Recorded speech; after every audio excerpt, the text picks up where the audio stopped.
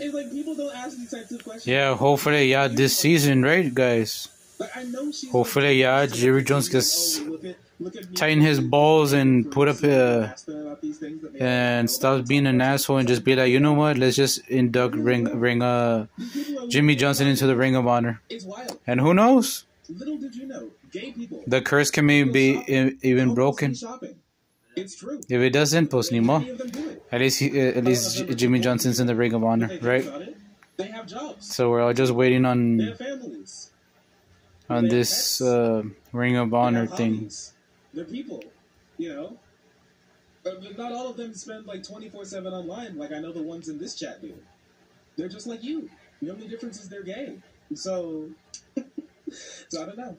You just hate crime to shark? I'm sorry. Have you ever thought about getting over it? I am a type of homo and the shop and be meat. So, Shark is the gayest one in chat. You want to fight? Those are fighting words. I love it. This completely reminds me of the time when I realized that I was too online with this like queer stuff, even though I'm not even in like queer discourse a lot, right? This is how I learned that I was too I was too online when like I saw somebody ask looking like, you know, presenting kind of like gender queer, like gender like non-conforming, and so I was like, oh man, I should ask this person what their pronouns are. I may have been misgendering them this whole time. And so, like, I asked them, I was like, hey, you know, can I ask for your pronouns, please? And they looked at me. They, like, turned around.